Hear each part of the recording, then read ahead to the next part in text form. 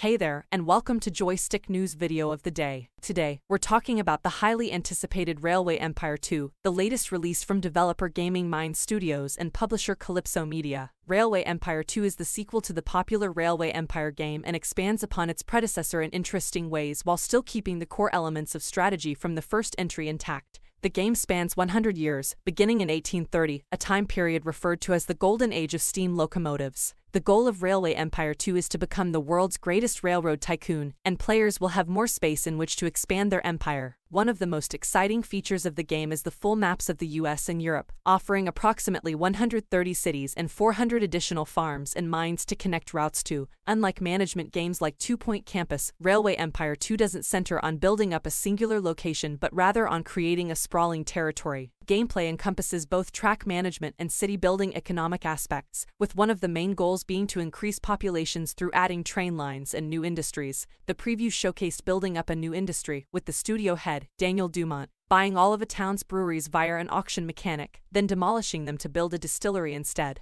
Adding new train lines is simple. Players will need to build 2 stations and then connect the 2 with the track builder, which constructs things like bridges automatically. Costs vary based on things like how hilly the terrain is, which can be offset by adjusting track height. As success in Railway Empire 2 grows, so will competition, and railroad rivals may try to sabotage train lines in various ways. However, players can fight back, hiring their own saboteurs or simply buying out another company's shares to gain control over their business and train territory. Railway Empire 2 has several different game modes available for aspiring tycoons, including the main campaign, which features 6 different characters to choose from, each with different perks and drawbacks. Scenarios offer more unique challenges, while custom games and a sandbox mode are also available. Cross-platform multiplayer is the final mode offered in Railway Empire 2, where players can cooperatively run a railroad empire together. As games progress, new locomotives and economic advantages can be unlocked via research, which is Railway Empire 2's version of a skill tree. However, some advances are time-locked, with only historically accurate unlocks available based on the in-game year. Players can visit the engine shed to customize the paint jobs of their various locomotives, and it has video game history lessons about each one, which is a nice touch for any train fan.